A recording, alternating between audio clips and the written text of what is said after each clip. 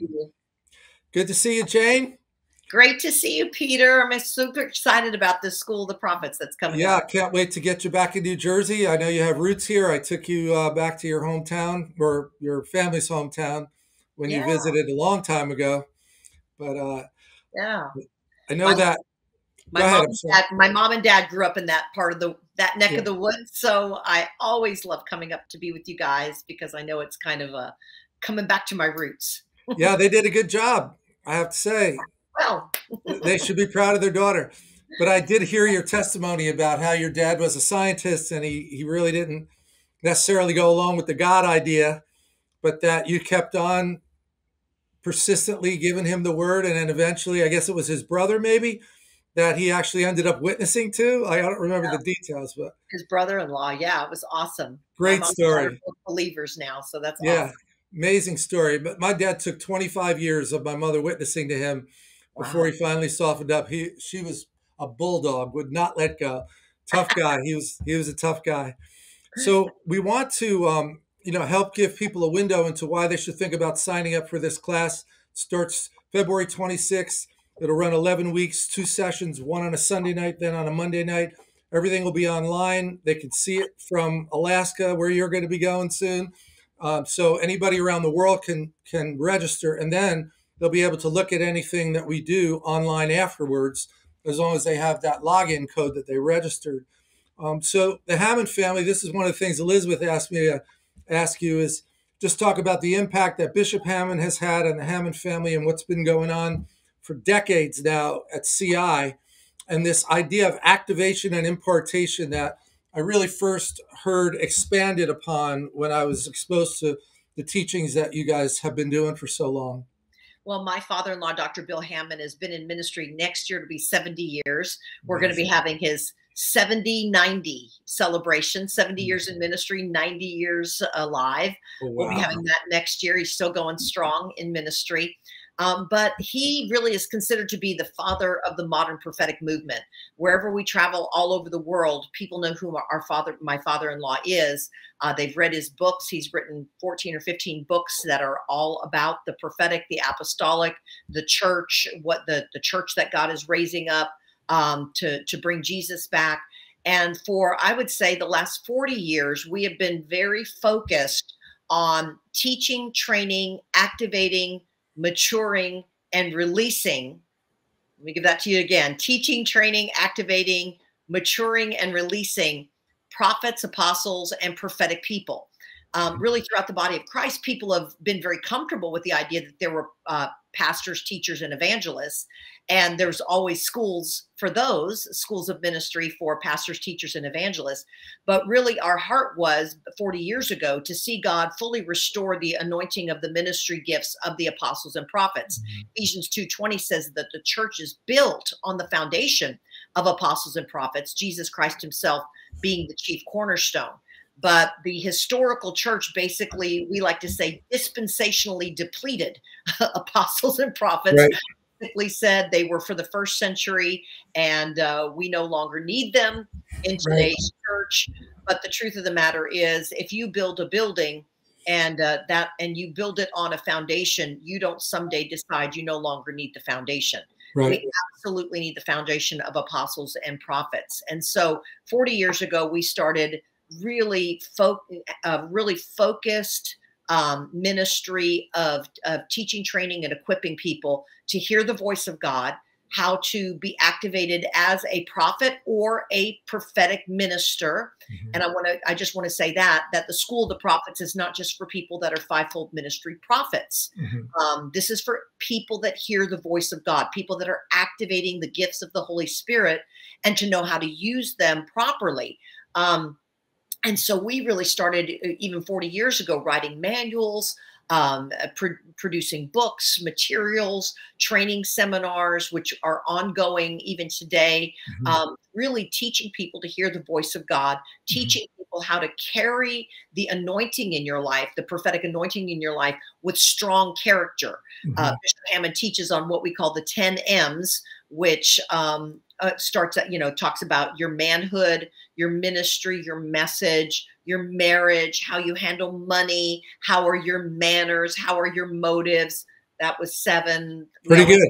We For a always nice say try. whatever you've left out are probably what you need to work on. So God help me.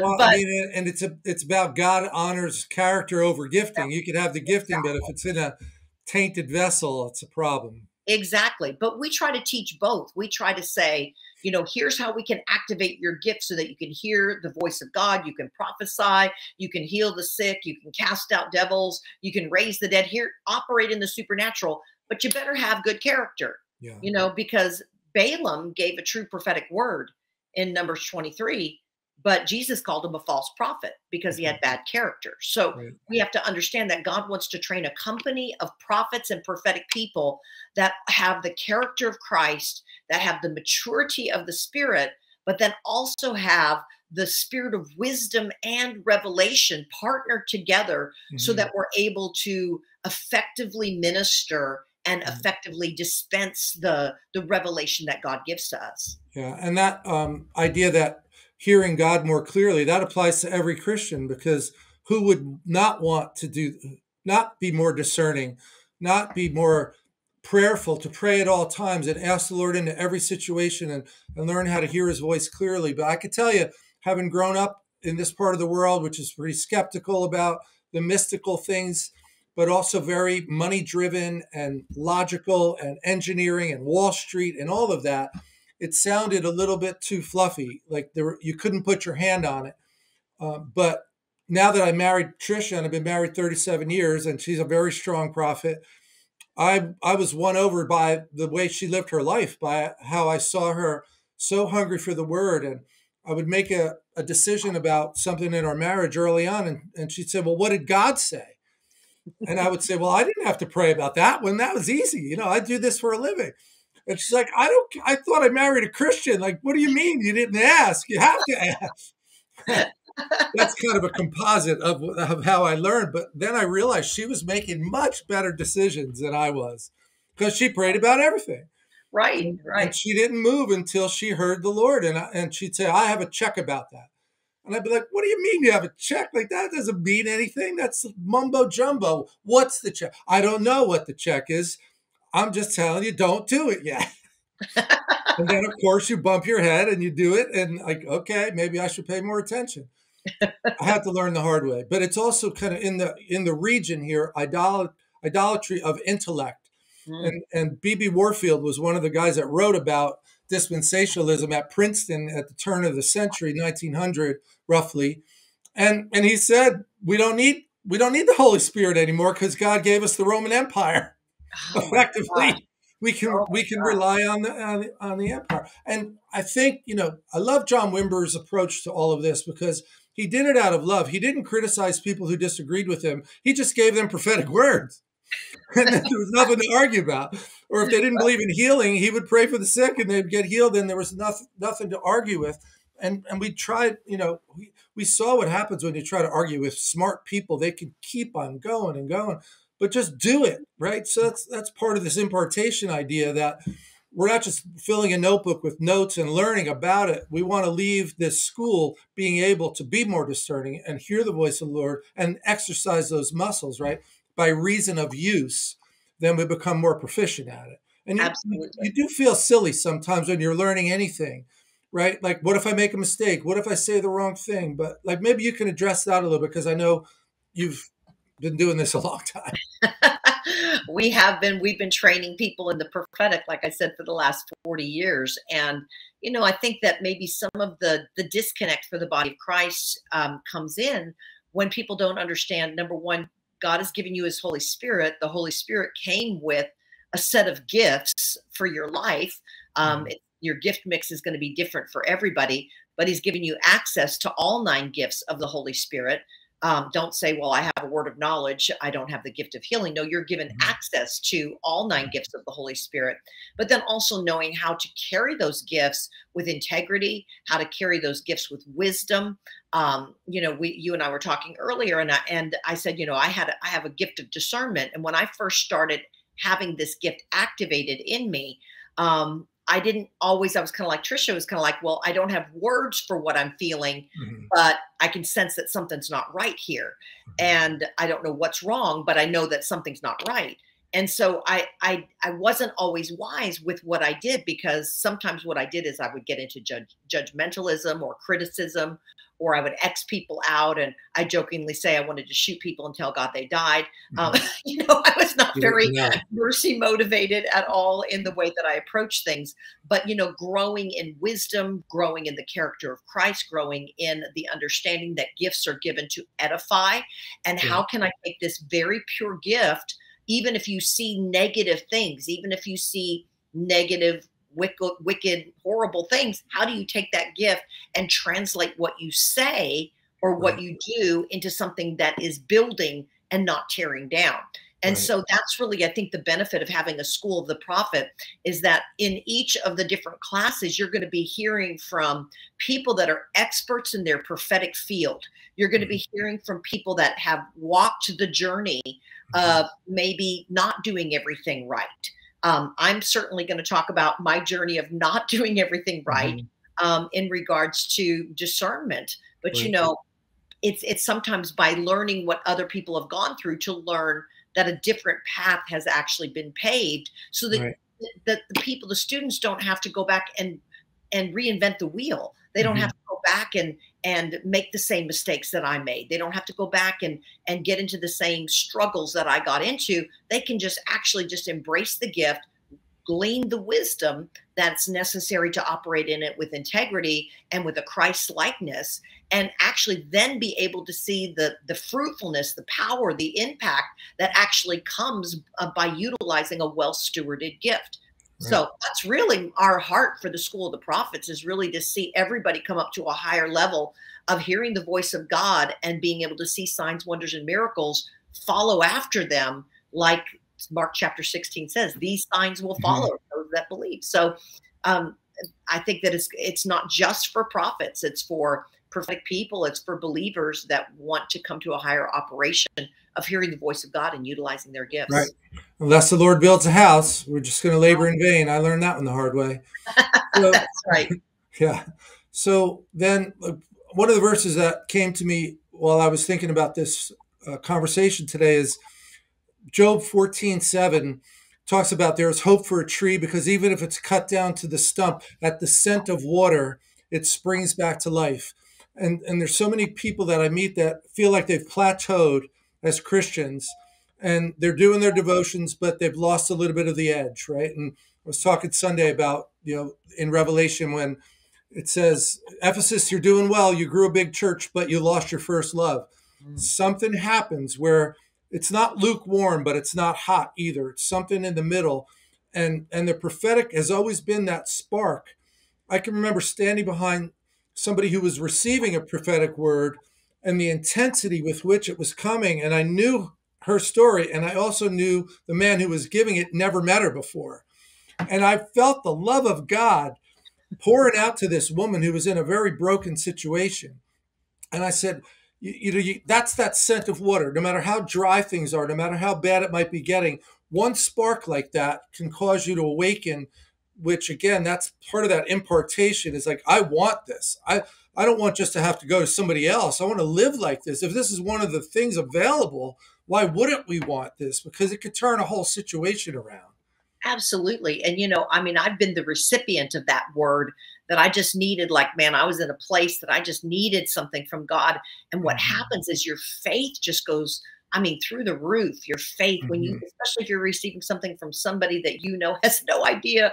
anything about your situation. But then I've also been used of the Lord to minister to so many people at critical times in their life that has completely reversed the course that they were on and made God real. One of the things I like to say is that the prophetic should make God real. Hmm. And one day I was in a grocery store line, and the Lord told me to minister to the lady behind me, and I was like, oh, I don't want to. I was busy. I was focused on other stuff, and I was like, okay, Lord, and I just quickly listened to the Lord, because we've honed the ability to listen to the Lord, Hmm. and He gave me three very brief little words for her, just three very kind of pinpointed things. And I turned around and struck up a conversation with her. And I said, while I was standing in line, I just began to pray for you. And I felt like God wanted you to know this, and He wanted you to know this, and He wanted you to know this. And her eyes immediately filled with tears. And And she leaned forward and she said, "Who are you?" Right? And I said, "Well, I'm just a believer. I believe that God speaks today. And I felt like he wanted you to know that." And she said, "You know what? I'm a believer too." She said, and we've been praying, my husband and I have been praying about those three things. But I actually said to my husband this morning, I don't even know if God hears us Hmm. because we're not seeing any answers. Hmm. And Right. so, and I said, "Well, what do you think now?" And she says, "Yes, I believe that God hears us." And so it brought her faith to a new place. And Right. it brought that spark, as you were talking about, that gave her the hope to be able to Right. continue to move forward in believing God for something that he has for them, but that it's a not yet season. So And I then want, your yeah, faith rose too, because yeah, you heard correctly, but then you start to think, you're convicted, like, oh, I almost didn't say anything. yes. Right? And then I think of all the other times that I'm thinking, oh God, have I been Hmm. obedient to you? Because Right. look, one word from God can change Right. everything. And Right. so, how important is it that us as believers, not even as a prophet, but just as believers, Jesus said, "My sheep hear my voice." And so, it Hmm. should be the normal part of every believer's life to hear the voice of God, not just for ourselves, but to hear the voice of God for others. Acts chapter 2 says, "In the last days, I'll pour out my spirit on all flesh. Your sons and daughters will prophesy." Okay. Young men will see visions, old men will dream dreams. So when we are filled with the Holy Spirit, we should be having dreams, we should be having visions, and we should be prophesying. What is Right. prophesying? Prophesying is not saying, "Yea, thus saith the Lord." Prophesying is just hearing what God says and Mhm. then saying it, And like in the grocery store. that's the great thing about having 11 weeks and all different speakers coming. They all have different anecdotal evidence of how the Lord did it, but no two people have to be the same. And I know, again, like growing up in a more religious culture, it was like, pray at all times. How could I pray? I have a job, I have to work. And you didn't have the right understanding of what that meant. But like we would call what you just described at the grocery store a sliding door moment, right? There's the door opens up quickly and it's an opportunity, but if you don't step through it, it closes, you leave the store and you missed it. But how Right. many times is the Lord speaking to us throughout the day? And it Right. says we might be entertaining an angel, right? Like that's pretty convicting that we walk right past somebody and we didn't even ask them, do you want me to say anything to this person? Right. Because the practical side of you, the Martha piece, wants to get everything done. Right. And Right. Mary's sitting at his feet and like she chose the better thing, right? Well, and so that's where I think that the training gives us the confidence that when that sliding door opens, what we've done is we've trained ourselves. It's like somebody's not going to go out and play an NFL game, tomorrow if they've not been through the training process and Mhm. have the years of proving. And so Right. I think a lot of times we're expecting, as pastors and leaders, we're expecting our people to get out there and do the supernatural stuff, and we've never trained them.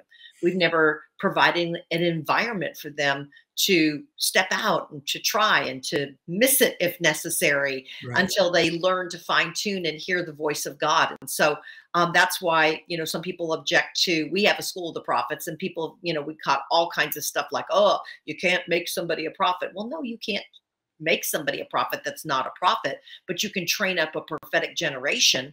And Mhm. every single believer should be a part of the prophetic generation. Every believer needs to hear the voice of God. So we, as the ministers, our imperative is to provide an opportunity and an atmosphere for people to be trained, so that when they're the one that's in the grocery store line, or when they're the one that's sitting next to somebody on an airplane, or when they're the one that God says minister to your waitress, that you have been trained to do it. You've heard Mhm. the stories of how to do it, and it's very, very easy then to step in with a confidence and a courage to say, you know what, I can do it too. 'Cause it's motivated by love, It right? I is. mean, that's the thing. You have something that's a valuable to that should be a value to this person. So that helps take the edge off the angry side. I remember being with Dale Mast out on the streets, just witnessing many years ago in another country. And he got a word about somebody that, was probably too sexually promiscuous. But instead of being angry about it and trying to judge her, he said, I could tell that you have a high propensity for love. And it was just a beautiful way to take something that could have come across as very angry and judgmental and speak to the side of it in her heart that made it edifying instead of angry. Even Jesus with the woman at the well, right, when did he know that she was in sin? Probably when he first sat down, but he didn't start with that. He built a relationship with her first. That's the nuance and the training piece of this is just because you hear the word doesn't mean you're going to deliver it in the perfect way that God would want you to, unless you try this for a while. right, exactly right. And that's where I think that we've got to learn how to hear, we've got to learn how to discern, we've got to learn how to process, we've got to learn, is this something that I'm just supposed to pray about and not even share? Because I think that that's a big piece as well, that sometimes Mhm. we jump in and we start talking about things that God's saying, listen, I told you that so that you could pray. Mhm. So Mhm. I think we have to know that as well. That's in my piece, we'll be talking about discernment, and all of that is discerning the voice of God, discerning the voice of the enemy, discerning angels, discerning demons. What do you do when you discern something happening in somebody else? How do you handle that? What's Mhm. the practical aspect of ministering to somebody other that you've discerned? And so I think that all of us, we need to give ourselves permission to grow into areas, kind of like you saying, this was nowhere in your roadmap. This was nowhere in your paradigm at all. And that's where, when we start getting under the spout where the glory comes out, we start hearing Mhm. from other teachers, it breaks Mhm. a whole new possibility open. When I wrote Dreams and Visions back in the mid 90s, I didn't know of any other books on the subject that were out there, because people didn't talk about, oh, I had a spiritual dream, I had a spiritual vision. But Mhm. as God begins to reveal different aspects of himself, decade by decade, we get greater permission to hear, to see, to Mhm. know, and then to process the things that we're receiving from the Lord. And so I wrote the book to basically say, hey, this is in the word from Genesis to Revelation, that let's look at the word, let's look at the Holy Spirit, and let's Mhm. grow in this together so that we can all come to a place where we're hearing the voice of God to a greater accuracy. Yeah, and that I look back now and I remember meeting Trisha and knowing that there was a spark there, but I didn't make the connection to how much time she was praying and how much she was soaking herself in the word and then also exercising those gifts. So then I met Chuck Pierce, Cindy Jacobs, Dutch Sheets. I mean, he wrote the book on intercession, and I had never heard any of that before. Right, And most of these people started out by leading prayer groups, right? They right, just were getting together to intercede and pray. And you mentioned at one point, either on or off air today, that you can affect a whole region, and that was his thing. And she was going on these trips with Chuck all over the world as one of his prayer ministers. And I'm like, well, what did he talk about? Like, what was the topic of the conference? And she'd look at me like, you don't get it. Like, we're going there to break open the region and take right, authority over those strongholds that are there. And they're going to go back a year from now and there's going to be a bigger church because of the authority that they had. And that's like a very, not a lot of people had been talking about that then. Now maybe more. right. But the whole idea of regional territorial warfare was not an easy pill for some Christians to swallow. Right. Well, we kind of pioneered that here back in the 1980s. We moved into an area that was in the state of Florida, one of the poorest counties in the state of Florida. We were number 64 out of 67 counties in Florida, all the way through the year 2000. And the Lord gave us some prayer strategies through intercession in the year 2000. Within 18 months, we were named, instead of one of the poorest counties, we were named one of the richest real estate markets in the continental United States. And today, we are one of four of the fastest growing counties in America today. Amazing. And so we have seen absolute transformation in our area. We are now the top revenue producing county in the state of Florida. So we went from being the poorest county to now one of the top revenue producing counties in the entire state of Florida. That Love it. doesn't just happen in 20 years because somebody's got a good development plan. It Right. happens because we broke the atmosphere open. God gave us Mhm. prophetic words. He showed us how to pray, gave us a strategy. And over time, we implemented that strategy. We went from having the worst school systems in the state to now we're ranked third in the state. We went from having the worst sheriff's department in the state to now we've got one of the number one, number two sheriff's departments in the state. because when we actually pray and speak and prophesy and decree into a spiritual atmosphere, it creates an open heaven. But then what we need to understand is that we can pull that open heaven down and bring transformation into the earth. So Right. some of these concepts might be new for some of the people that are listening, but this is exactly why you need School of the Prophets, Mhm. because Right. what you and I are talking about, I can share in basically most churches today, and they understand it now because Mhm. God's been unfolding and revealing this new level of authority that he's giving Right. to his church.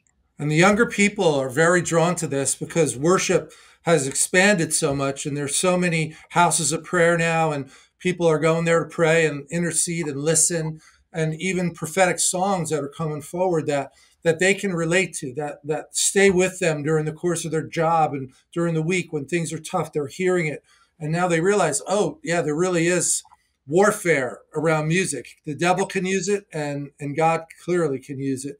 I don't know Right. if there are any closing thoughts, because I know you have a conference that you're going to be doing later tonight, and I could talk all day, as you know, and I won't. I You promise. and I enjoy these conversations. Well, let me just say that two of my favorite scriptures on the prophetic, Psalms 29 verse 4 says, the voice of the Lord is powerful. And that is the Hebrew word koach, and it means the voice of the Lord is a force. So whatever it is that you're hitting up against, you need the voice of God to help you break Mhm. through. Mhm. And I believe that when we come to schools of the prophets and intensified times of training, it basically presses us forward into a new spiritual dimension of operation that gives the capacity for that voice to break through. Mhm. There's another scripture in Isaiah 30 verse 31 that says the voice of the Lord will shatter the enemy. And so the prophetic it's a tool that connects us to the heart of God, but it's also a tool that gives us a capacity to use it as a weapon of war against the enemy. And Amen. so I think that there's not a person listening that doesn't have spiritual enemies and that doesn't have things that we're having to press through and overcome right now. Mhm. But I'm telling you, what we've got to have in the midst of those battles or in the midst of a crisis or in the midst of a challenge is you've got to have an ability to hear what God is saying. Amen. And I'll just close by saying in 1 Samuel chapter 30, this is something that I have been preaching on the beginning of the year, is that David came back to his camp at Ziklag, and the Amalekites had stolen everything. It was a time of massive crisis. They'd stolen David's wives, his children, all of his men's wives and children, all their stuff, all their produce, all their flocks, all their possessions. The enemy had stolen it, and it was such a desperate situation that David's men wanted to kill him. And Mhm. so David's next words were, "Bring me an ephod." And the Mhm. ephod was a ceremonial garment that enabled them to tune in to hear the voice of God with a greater clarity. And David said, "Bring me an ephod." In the middle of a crisis, in the middle of devastation, he said, "I need to hear the voice of God." Mhm. And he went to God and he said, "Lord, what do I do? Do I go after him?" And the Lord said, "You shall surely pursue them, and you'll overtake them, and you'll recover all." So Amen. I really believe that that's part of the word for this year is pursue, overtake, and recover all. But you've got to have the voice of God in your spirit showing you what that looks like, Mhm. showing you the prophetic steps, the prophetic acts that you need to have to go after what the enemy has stolen, what the enemy is Mhm. warring against you with. And David didn't just take back what was stolen from him, he took back all the spoils, all the possessions of the Amalekites, so that he had plenty to share and to give to others. And so I believe it's that kind of a season for us, and we're not going to really survive the way that we should uh, Mhm. without hearing the voice of God. We're not going to be able to possess the promise that God's given to us without us having a capacity to hear God's voice. Yeah, I remember you teaching on Numbers as well. Numbers 11. It says, "I will come down and speak with you, and I will take some of the spirit that is on you," God speaking to Moses now, "and put that spirit on them," the people serving. "And then they will help you bear the burden of the people so that you don't have to bear it by yourself." And then some people prophesied that they were worried. No, I'm not sure that they're legit, right? And they came back and said to Moses, "They're prophesying," and he said, "Oh, no, would that all the Lord's people were prophets." Right. The Lord has put a spirit on all of them. Like we're not short on prophets. We want to activate it in everybody because we could all use this gift to different levels. You don't have to be giving prophetic words to people necessarily to be more discerning. So would you mind just closing out by just praying for this event that we're going to have coming up, and whatever the Lord has on your heart, Amen. Well, Father, we thank you, Lord, that the answer to the Antichrist spirit is the anointing of Christ. Amen. And Lord, where this Northeast region has been a territory that the enemy has had its claws dug in, it's tried to declare its supremacy. Lord, we declare the supremacy of Christ over the Northeast. And we thank you, Lord, that where the enemy has been very busy with his voice, trying to control the narrative over the major cities of the Northeast part of our nation, I thank you, Father God, that you're releasing your prophetic voice out of the mouth of your people. And that as the voice of the Lord goes forth, it shatters the enemy.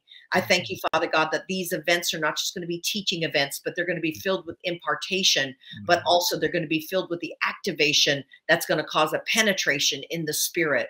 And so, Lord, I thank you, Father God, for the school of the prophets in the Northeast. I thank you, Father God, for just giving people ears to hear, to answer the call to come and participate with these classes, because I believe God is going to catapult the body of Christ in that region up to a whole new place of spiritual gift operation, spiritual warfare, but also the anointing for breakthrough and transformation. We decree that, and I bless the people now in Jesus' name.